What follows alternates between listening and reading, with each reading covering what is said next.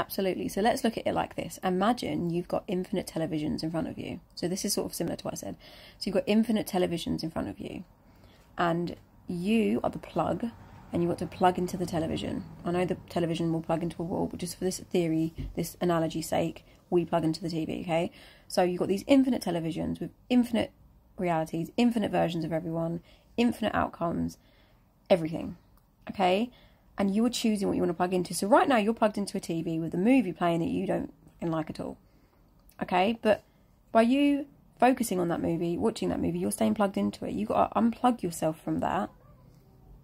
Just regard that TV and plug yourself into the reality you do want to experience. And you do that with your mind by thinking from that, imagining from that you are that, you have that. This is who I am now. I am the version of me that has this. It's already a fact, because you've just got to accept what you want in your mind now and then think from it, because all things exist in imagination. Everything is there.